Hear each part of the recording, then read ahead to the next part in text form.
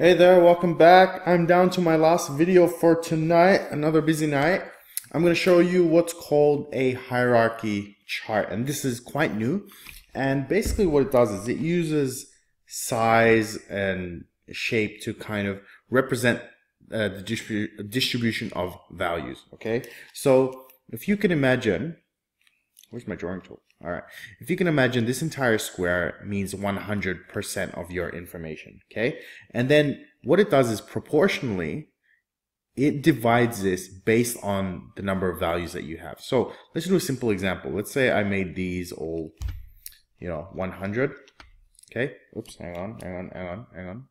And I've just lost it, okay? Let's say I go 100, right? They're all going to be the exact same size, right? And the reason it's not that is just because of the scaling. Okay, let's go ahead and bring it here. And also because there's 7 of them. So let's change this a bit. Just make it an even number. Okay. Right, let's bring that back. And you notice they're all the same size now that it's an even number. Right, so let's say I make one twice as big as another. Let's make this one 200. Okay, that one is going to be twice as large as these two, right? Because these are all by 100.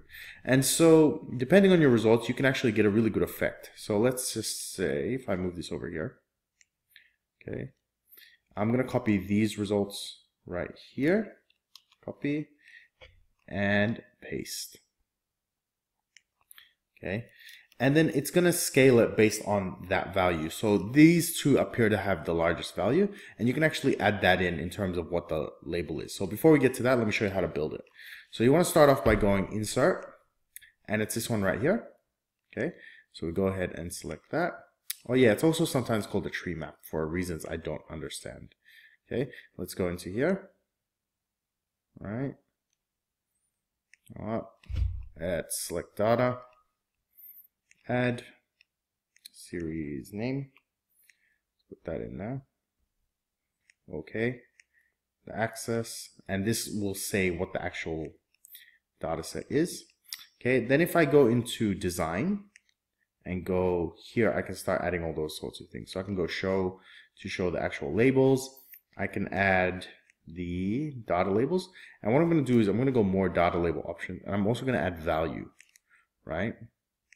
Then I'm just going to increase the size, and we're pretty much done. Okay, so you can see. So usually what it does is it starts from the top left and goes downwards like this. Right, it goes this way. So from highest to lowest, and then it kind of starts up back here again. Then it comes down, right?